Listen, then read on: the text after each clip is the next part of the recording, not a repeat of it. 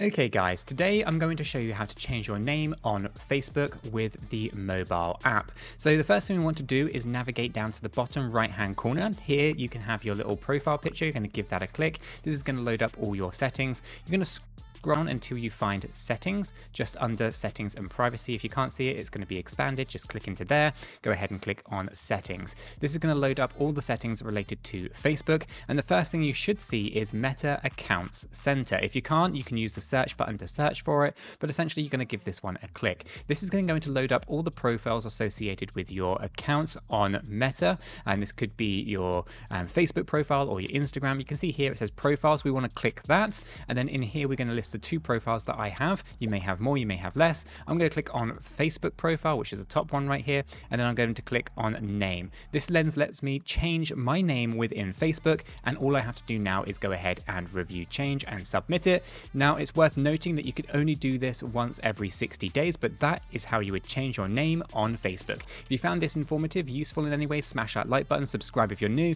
and don't forget to check that video out right there. It's one you don't want to miss.